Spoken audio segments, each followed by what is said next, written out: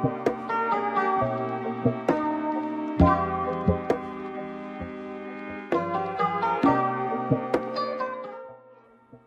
going on, guys? Welcome to the Advanced Spit Coding for 1.16 series. It is Coded Red here, and in today's episode we're talking about attributes.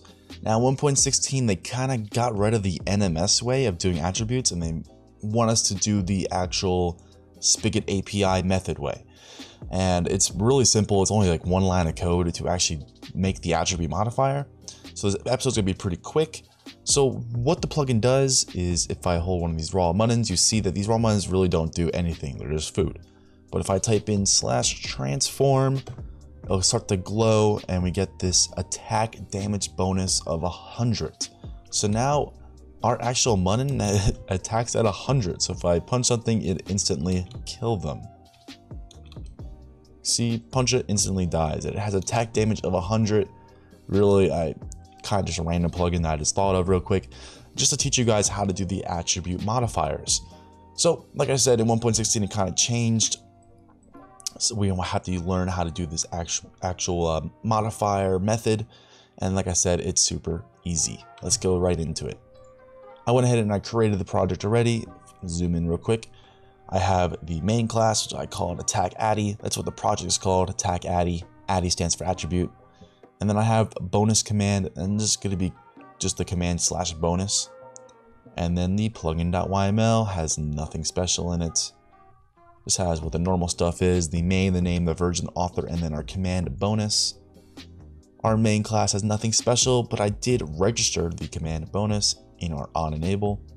And then our bonus class has just a normal command executor. This is all really basic stuff that we should know how to do. This is an advanced series, so I kind of, throw that code in already.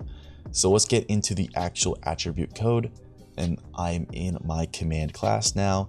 So really the command, like you saw, I ran /transform. This command is, it's gonna be called /bonus. And that's gonna add in some sort of attribute modifier to our item that we're holding. So the first thing we wanna check is actually if the player is a player. So if the player is not a player, this right here means that the player is a console. So if the player is not instance of, the sender is not instance of a player, that means it's a console, and all we really need to type in here is return true. You can send a message to the sender if you want, hey, can't run this command, you must be a player, blah, blah, blah. But once we know it's a player, let's go ahead and create that player. Player equals a cast of a player to the sender. Like I said, we're just transforming the item in the main hand. So what if they don't have an item in the main hand?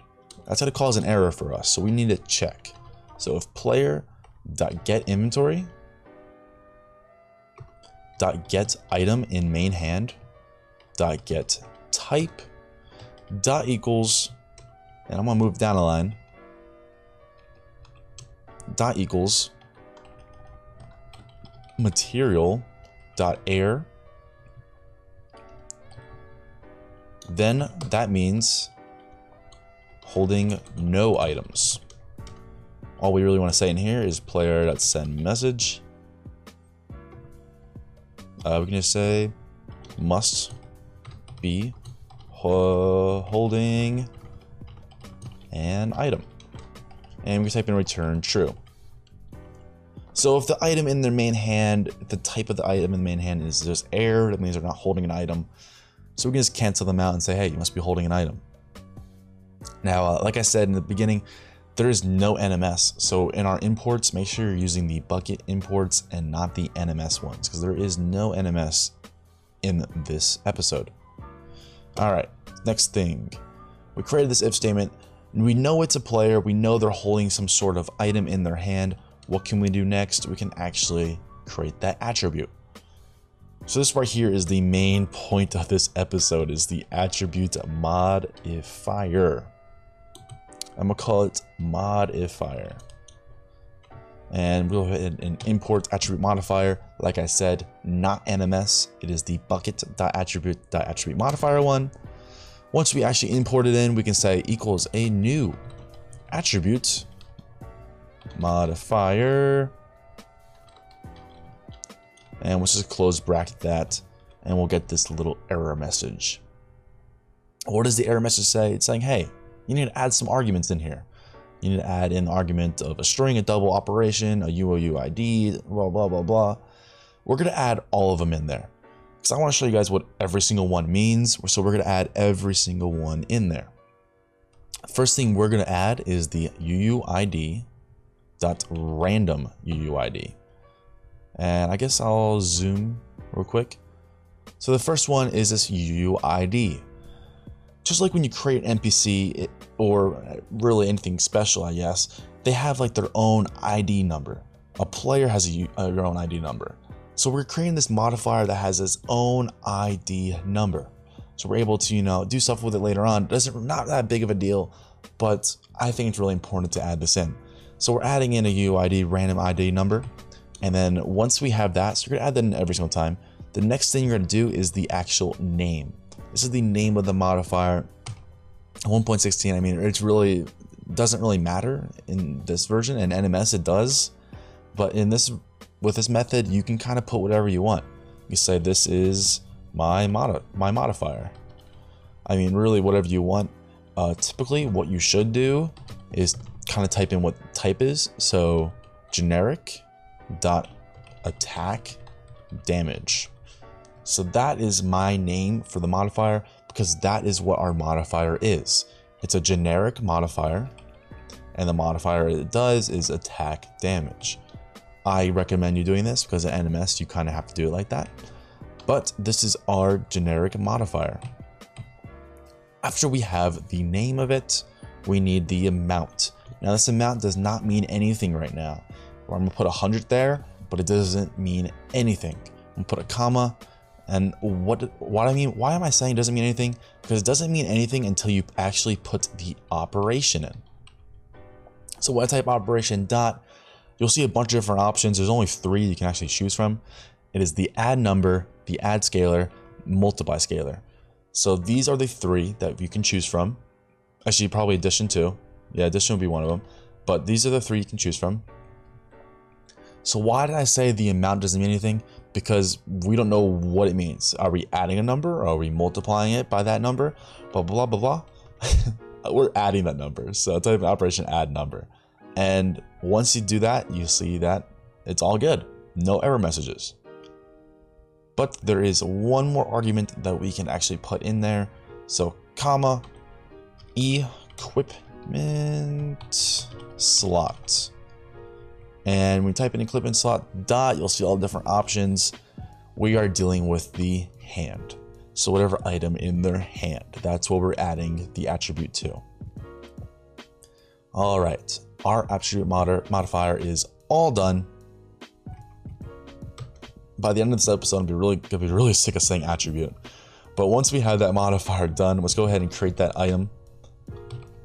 And it's gonna be an item stack. Item equals a player dot get inventory dot get item in main hand.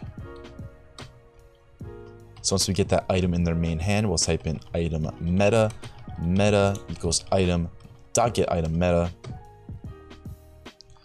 And just like this is how you add a modifier. Add a modifier by saying meta dot add attribute modifier.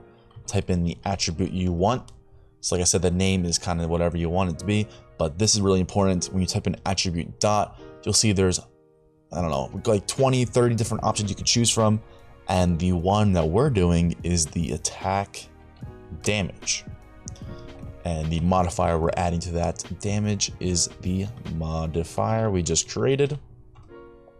And boom, we're done. That right there is how you add an attribute modifier. Now, what can this be used for? Obviously, you can use it to make some special sword. Say, hey, I want something better than netherite sword. Let's create the netherite 2 squared sword, and that does double the damage. You can add a modifier in there, and that does double the damage. Now, what do I use it for? I use attributes for hiding values to items. I have 2 different plugins. I have an XP bottle plugin and I have a money note plugin.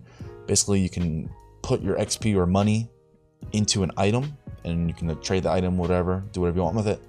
And the way I have that value say I withdraw $100 from my balance, I hide the $100 in the attributes. And I don't make it attack damage, obviously, because then they'll be punching everyone. I make it to like some random one that doesn't really do anything.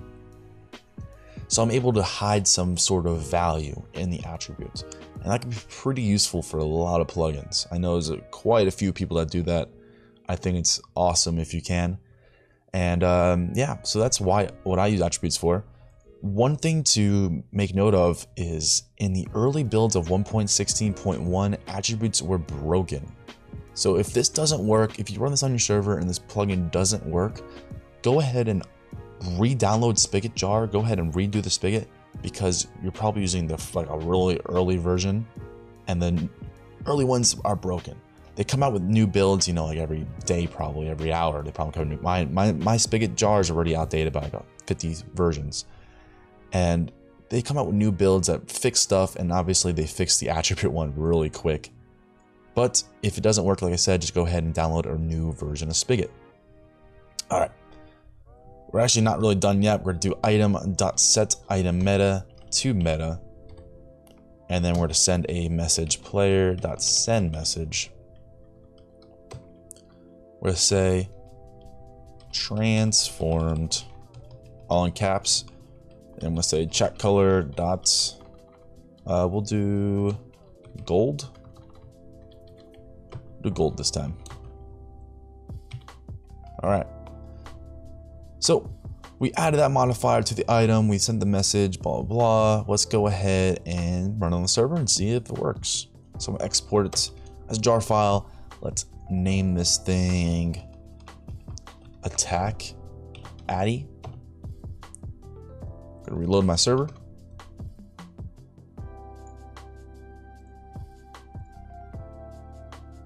Let's test this thing out. Now, while my server loads up, I'm actually go to this website real quick. I'll put the link for these two websites in the description below.